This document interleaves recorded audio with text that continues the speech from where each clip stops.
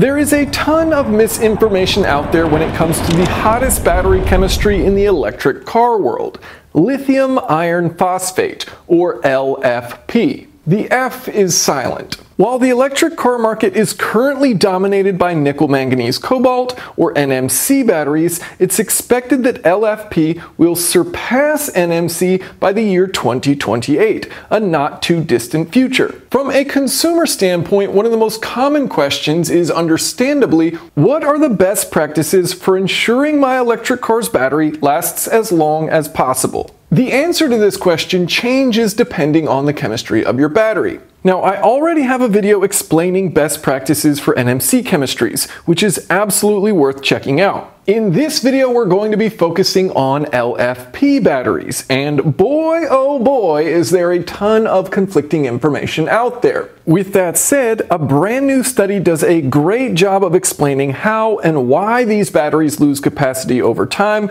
which leads to logical best practices. And you may be surprised by these considering what car manufacturers are saying you should be doing. So let's start with what they're saying you should do. Take, for example, Ford's electric crossover, the Mustang Mach-E. And first off, a huge props to Ford here because they make it a completely painless process to understand what battery chemistry the vehicle has. Quoting the owner's manual, if the 8th VIN digit is a 4 or 5, you have a lithium iron phosphate, LFP, battery. And if there is any other digit or letter, you have the nickel cobalt manganese, NCM, style battery. Every single electric car maker should be making it this easy to understand what chemistry your battery is. Now, Ford's chemistry strategy isn't uncommon. Tesla's is very similar, where you'll find LFP batteries in standard or lower range vehicles and NMC batteries in extended or higher range vehicles. But again, the only way you'll really know without disassembling the battery is to be told by the car maker.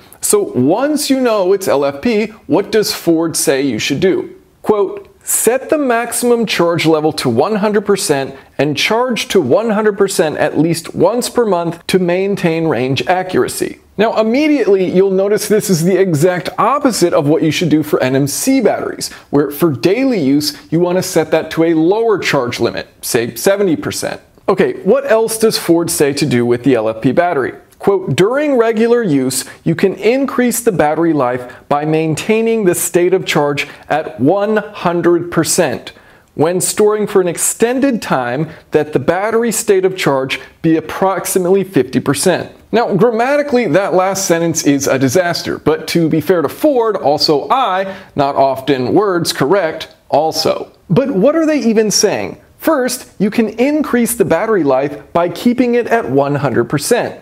Second, if you're storing it for a long time, keep the battery at 50%. These are obviously conflicting statements, but there's a good reason for it. And so in order to understand this, we need to look at the voltage curves for both NMC and LFP batteries. Okay, so here we're looking at state of charge versus voltage. So we have the state of charge of the battery ranging from 0% to 100%, and we have the voltage at the cell level ranging from 2.5 to about 4.5 volts here, just for our diagram. And we're looking at LFP in red and NMC chemistry in blue. Now you'll notice two distinct differences. First of all, NMC tends to operate at a significantly higher voltage. But second of all, and more importantly here for the discussion of this video, LFP has a much flatter voltage curve versus NMC where it has a steeper slope. So let's say you want to tell the driver of an electric car how much battery percentage is remaining. Well, let's say your battery's chemistry is NMC, and the cell level voltage is reading at 3.7 volts. So you come across at 3.7,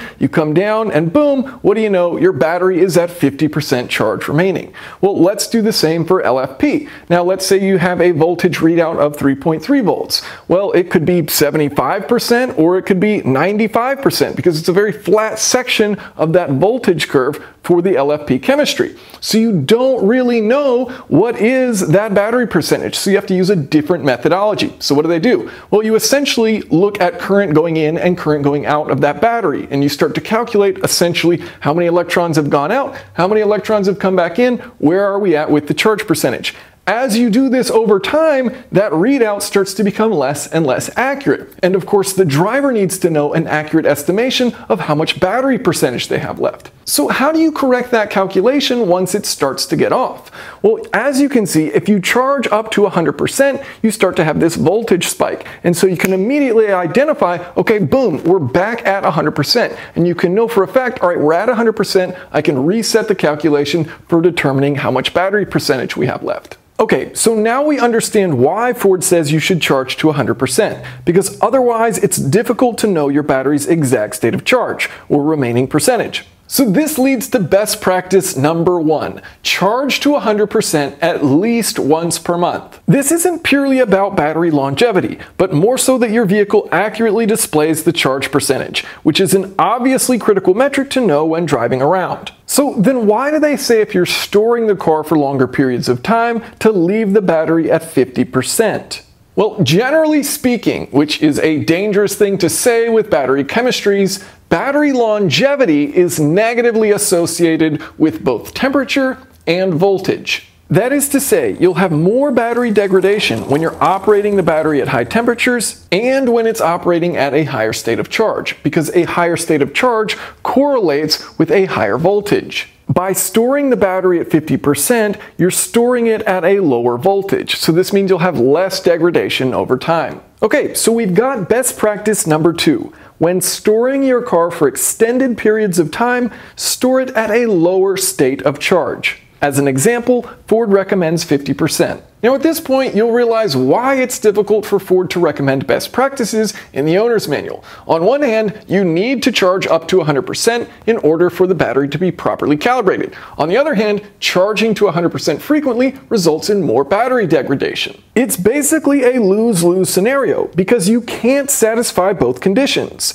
So what is the best practice? Well, there's an ideal answer and then there's a realistic answer. To explain this, we'll look at a study that I referenced at the beginning of this video, conducted in Jeff Dahn's lab, who has been described as Tesla's secret weapon.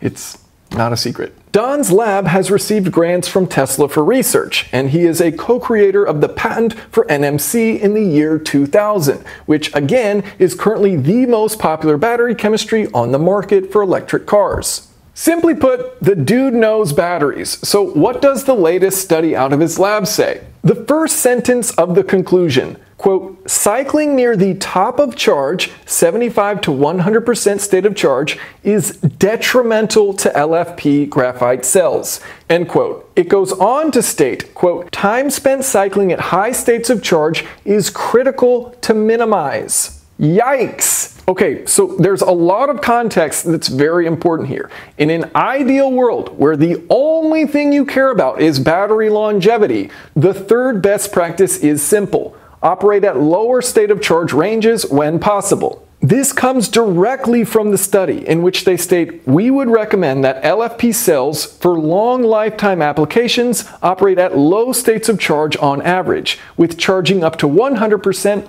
only on occasion. Now, it's important to state that this recommendation is based on the results of this study. So what did they do and how did they reach this conclusion? The goal was to see how the operating window of the battery impacted longevity. So they looked at 5 different state of charge ranges: 0 to 25%, 0 to 60%, 0 to 80%, 0 to 100%, and 75 to 100%. For each of these ranges, the batteries underwent 2,500 hours of cycling. Okay, so all of the different ranges tested had the same amount of total energy going through them. So if you did 0 to 25%, okay, well if you do that 4 times, that's the same as going 0 to 100% 1 time. So regardless of which battery range you're looking at, 0 to 60, 0 to 100, 75 to 100, any of them, they all have the same amount of total capacity going through the batteries. It'd be the equivalent of driving your car on 4 short trips and charging after each trip, or 1 really long trip and only charging once. Both scenarios take the same amount of time and energy, but they use different range percentages of your car's battery. Now, in addition to these 5 different state of charge ranges, they also tested 3 other variables: temperature, the electrolyte used, and the graphite used for the negative electrode. Of all of these variables, the most significant variable in this study was the state of charge window that the cells operated in. The simplistic overview is that the lower the operating window of state of charge range, the better. So operating an LFP battery from 0 to 25% had the least degradation, followed by operating 0 to 60%, which was better than 0 to 100%, which was better than 75 to 100%. Okay, so why? Well, there's two parts to this. First, the battery state of charge, and second, the act of cycling, or charging and discharging. Okay, chemistry is complicated, so if you want the most detailed explanation, I'm going to write out below basically a longer version of what's happening within the chemistry of this battery and what's causing it to reduce in capacity over time. The short story is the biggest failure mode for lithium iron phosphate batteries is a reduction of lithium inventory. In other words, that lithium that you have going back and forth in your battery between the positive and the negative, you're reducing that lithium inventory. So if you reduce the total amount of lithium you can shift from one side of the battery to the other, well, that means you have less total capacity. Less capacity, your battery's not as useful as it once was. So part of why this occurs, if you're at a higher state of charge, you're at a higher voltage, so these negative reactions that are occurring within your electrolyte are accelerated that are consuming that lithium inventory. Now, this is true regardless of the battery type. So if it is LFP or if it is NMC, but it has a graphite electrode for the negative side, well, then it's going to have this occur. Okay, but what about the cycling part of the equation, going from 75% to 100%? Okay, so specific to lithium iron phosphate batteries, and again, it doesn't really matter if you're at the higher end or the lower end, this is still going to occur, but when you're cycling that battery, you're going to end up taking iron from the positive electrode, dissolving it, and depositing it onto the negative electrode. And this consumes lithium inventory, which again degrades the battery. So to summarize, by keeping the battery fully charged, you're keeping the battery in a state that creates harmful compounds. As you cycle the battery, these increased harmful compounds result in dissolving iron from the positive and depositing it onto the negative. Okay, this all sounds really scary, right? The thing is, the testing for this experiment was done at a constant 40 degrees C or at a constant 55 degrees C, significantly hotter than the average temperature of where most people live. You do the testing at higher temperatures because you can accelerate the degradation and learn faster. If you want to see if a battery can last for 20 years in normal conditions, well, if your test uses normal conditions, it will take 20 years to complete. But with harsher testing, you can get a better idea in a much shorter period of time if a battery will last that long. And plenty of studies have shown that even in challenging conditions, a well-designed LFP battery can easily last the lifetime of the vehicle, whether that's 200,000 miles or longer. Regardless, as far as your individual LFP electric car, the third best practice remains: operate at lower state of charge ranges when possible. But what an absolute pain to charge your electric car to say 50% most of the time and then occasionally to 100%. I think there's actually a very convenient solution here, which leads to best practice number 4. Only plug in your car when you need to. This is 100% counter to what you should do with an NMC battery, because small charge cycles are really important to an NMC battery. It's also 100% counter to what Tesla says in their owner's manuals. In all caps, bold, leave your vehicle plugged in. There's a good reason Tesla says this, which we'll get into, but let's go back to the LFP cycling study. Now again, this was at elevated temperatures and thus faster degradation, but the battery cycled from 0 to 100% had less degradation than the battery continuously cycled from 75 to 100%. Okay, and so you feel more confident about this, consider what Tesla says inside their LFP battery EVs. On the charging screen, they state, quote, "We recommend keeping your charge limit at 100% and charging fully once per week." This is a very carefully worded sentence. You'll notice it basically tells the owner to avoid the exact scenario this paper says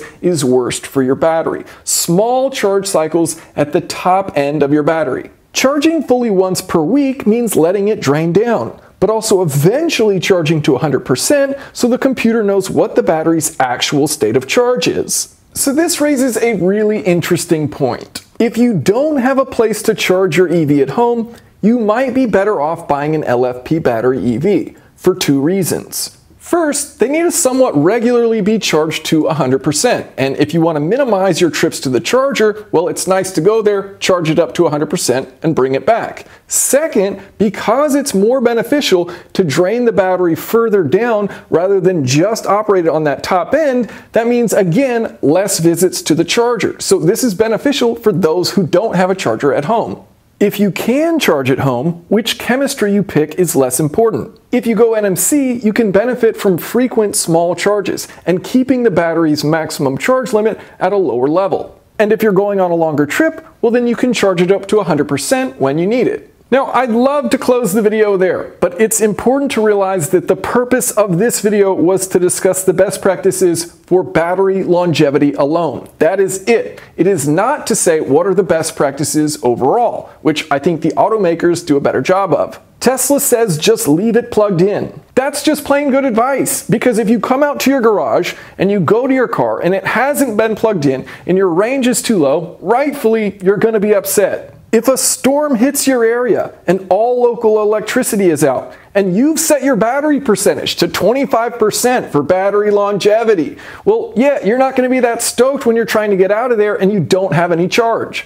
Also, you should never let your battery get down to 0%, period. It can cause permanent damage to the battery. Now, smart manufacturers will build in a little bit of a buffer to help prevent this from happening. But still, if you have just one cell out of all the cells in your battery pack that gets a little too low, it can cause big problems. So draining the battery pack really, really low is a very real risk you should avoid, despite the best operating window in this study being from 0 to 25%. Finally, generalizations about best practices when you have a huge variety of existing chemistries are difficult to make. I read a bunch of papers in compiling this video, but they may not match the conditions you live in or the chemistry of your car. For example, in the main study I've discussed in this video, they readily admitted that one study shows that cycling LFP graphite cells over a lower average state of charge leads to more capacity fade than a higher average state of charge, which is the opposite of our findings. Though in this other study, they were cycling the battery cells with much higher charging and discharging rates. Though still, that other study found that storage at high state of charge causes more capacity fade than at low state of charge. So chemistry is hard. Innovation takes time. Things are always changing. Nobody knows anything, except sometimes we do. If you enjoyed this video, there's two videos I really think are worth checking out. First, what are the best practices for battery longevity for an NMC battery, a very popular chemistry for today's EVs? And also, if you want to understand electric vehicles better, you really need to understand how lithium-ion batteries work. So I have a dedicated video just explaining that, which is great for insight on lithium-ion batteries. If you have any questions or comments, feel free to leave them below. Thanks for watching.